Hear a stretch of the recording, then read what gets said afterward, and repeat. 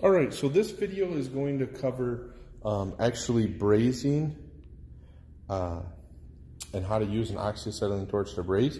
So what we have set up here is a copper coupling. Now when you guys are practicing, you're going to be swedging and creating your own joints because copper fittings are very expensive.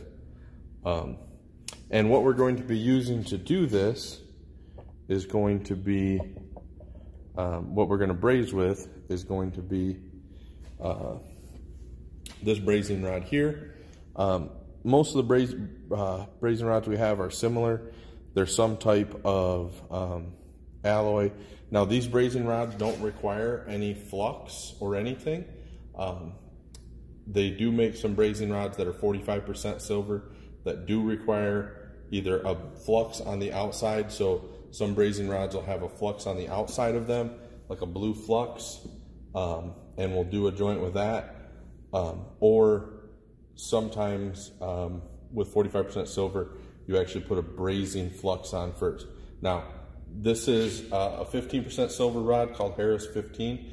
It does not require any cleaning of the joint.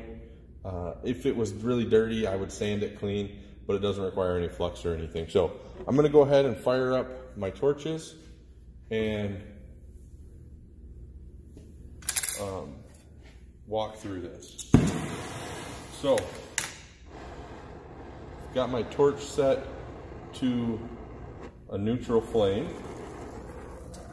And what you don't want to do with your torch is you don't want your tip to come right up against it, because that tip is very, very hot and it will heat the copper right up, and if you're not careful, I now have a hole in the copper. Now, as you watch this joint,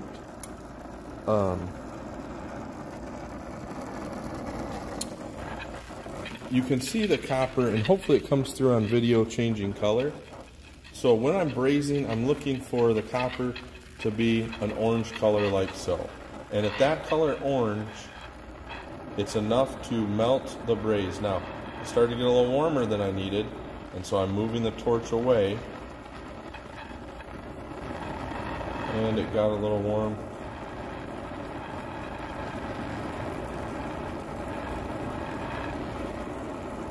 So I'm trying to get right at the temperature where the braze will melt.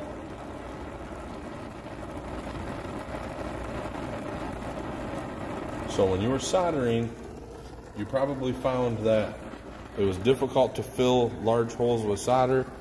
Braze, on the other hand, can actually fill larger holes. Now you'll notice that this is gray looking. What you'll see is we're actually discoloring the metal because of the temperature we're getting it up to. So to do this joint, I'm going to warm it up. I'm looking for that nice orange color, and you need that, your pipe and your fitting to be that. So I'm starting to get to that orange now.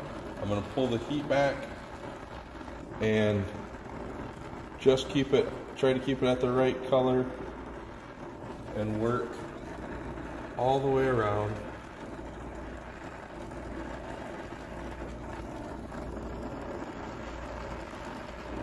The joint.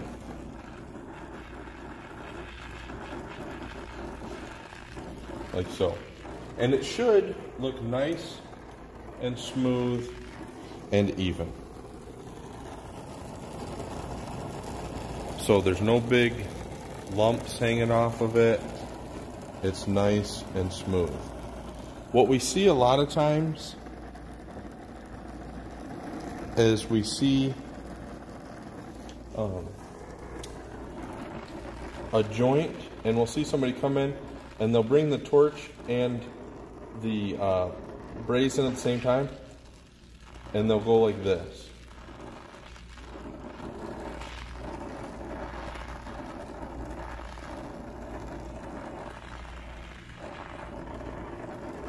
And I'm not doing a good job of doing it bad.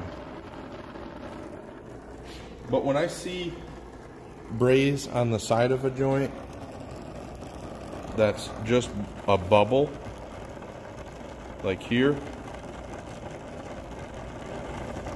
to me that says that you didn't have your joint hot enough, because all I'm going to do is come in here with some more heat and warm that copper up, and you can watch that braze just flow right into the copper.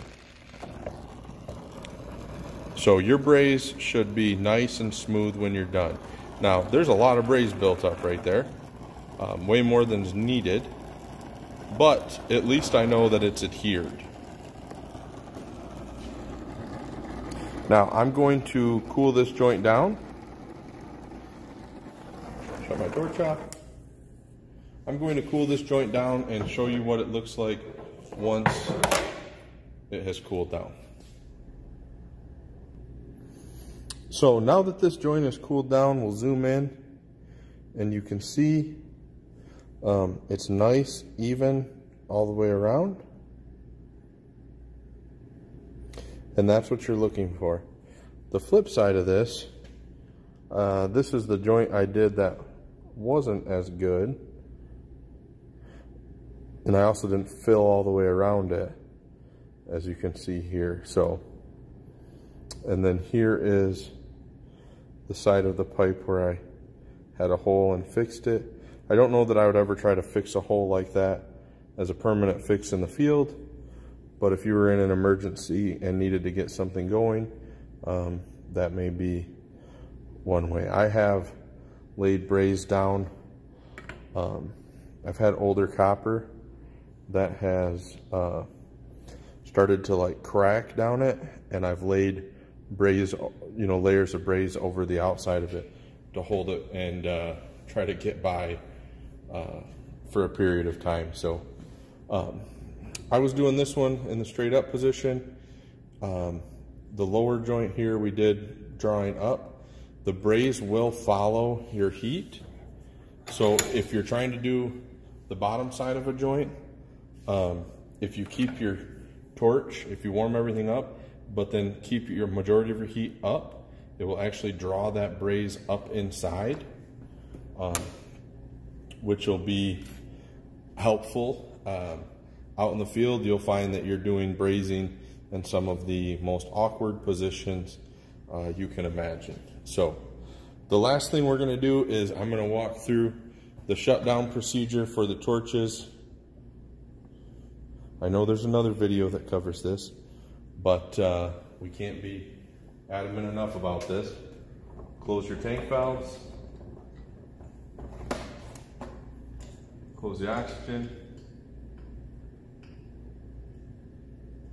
Close the acetylene.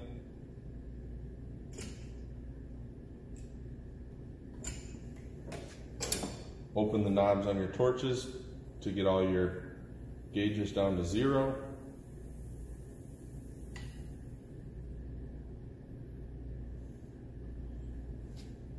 Close the torch tip. Loosen your thumb screws. And then last but most certainly not least, neatly roll your hoses up over your tanks.